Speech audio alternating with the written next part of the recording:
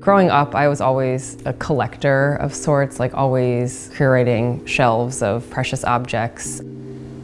Having lost people that were really close to me, a parent and then a grandparent later on, being left with objects instead of people as a sort of way of being connected, kind of, I think, charged the meaning of objects for me in a pretty serious way. When I ended my time at Mass Art, there were things that I felt conflicted about in terms of making pictures and things that weren't fully satisfying. And after graduate school in 2011, I moved back to Portland and came to my studio and spent a year making still lives, photographing these still lives here, and was making the props using only the tools that I knew. So basically using the miter saw and a belt sander to generate these props purely for the purpose of photographing. But gradually, as my skill set widened a bit, I found myself spending more time making the props and thinking about their photogenic qualities less, and thinking about their kind of objecthood more, which I think is what led me to working sculpturally and moving away from photography. I feel like I do like to work in different materials. Sometimes it can drive me a little crazy, like switching in between them. And I think if there were no deadlines involved, I'd probably have like 4 or 5 different pieces going at one time in different materials, and I could kind of pick up and put down those given pieces in a kind of fluid way. So my mom, who passed away when I was in high school, when I was younger, she gave me this ceramic peanut that she brought back from a work trip, and it was like one of my most cherished objects. And I would just open it up, as a kid and pull out the nuts and then close it. And there was something that was so alluring about this form. And when she passed, it was one of those objects that came with me wherever I went. So, in college, in grad school, later into, early adulthood, it was an object that always stood out, stayed out with prominence. At a certain point, I decided I wanted to remake it as I was starting to remake objects from my life, thinking about, the idea that when I was inside my mother's body, that the eggs that would become my children were also nested inside of her, thinking about those different layers of forms nested inside another. And I think it felt like a important time to make this piece. That kind of love of a form's objecthood also relates to wanting to hold it and touch it. And so maybe there's some part of me that is thinking about that when I'm making forms.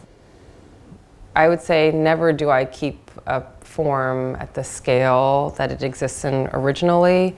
And in a funny way, remaking a form changes my relationship to it, right? So there might be sentimental or personal reasons that draw me to a particular form, but in remaking a form, all of that is undone, and I come to know the form in a new way, which I love. So for the large folding fan, the first one that I made, from one that has fabric, was based on a fan that belonged to my maternal grandmother, and was a form that I'd wanted to make for a while. Here I have a collection of 3 prototypes that are for the first folding fan I made that has fabric in it. And the one on the far left was just me cutting slats of available wood on the bandsaw, so it's definitely irregular, but I just wanted to sort of see what the form would look like before I even moved forward. And then these 2 pieces are plywood prototypes at the scale of the first piece, and then this is a piece I'm working on next that will actually hang closed on the wall. And yeah, it's helpful to have these plywood versions to work through, to do tests to figure out material, whether I'm using fabric or cord, because inevitably there are always some small tweaks that need to be made in terms of the construction of the piece, and it's nice to not have to work out those errors with the actual hardwood.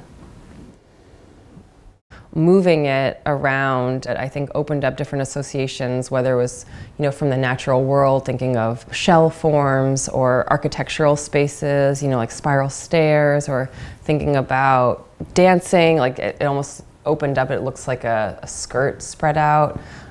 And when I found out that the Farnsworth was considering acquiring the fan, I'm thrilled to think about an early piece of this kind, like it being in a collection in the state that I live.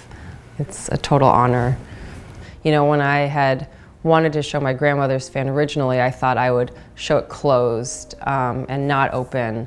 That had been my intention, but as I was making it, I'm like, why would I do that? Like, why am I committed to just showing this form closed? And I think I just started to think about like sort of a matrilineal legacy and this idea of a woman taking up space, physical space. And it felt like, how could I show this form closed? Like it should be open and,